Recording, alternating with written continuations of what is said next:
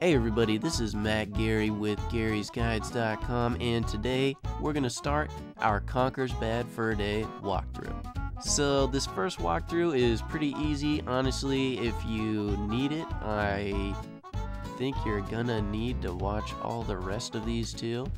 But just in case there's somebody out there that doesn't know how to get past the gargoyle at the start of the game, just can't figure it out, I'm here for you. So let's do this thing.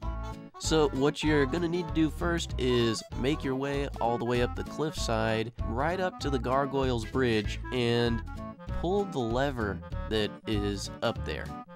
Once you pull the lever, a door's gonna open and you get to go back down the mountainside into that door so that we can get the frying pan. So once you actually enter the door, there's gonna be a key bouncing around.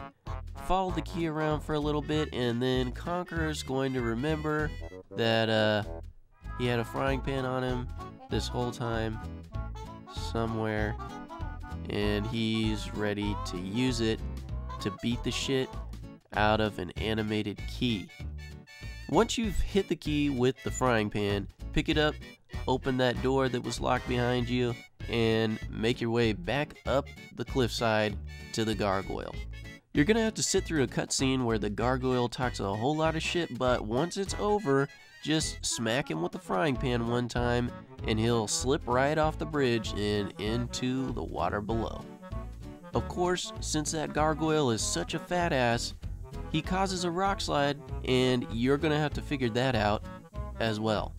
It's pretty easy though. All you gotta do is jump on top of that rock that just slid down the hill, and then while you're on top of the rock, jump over to a platform to the right and press the B button.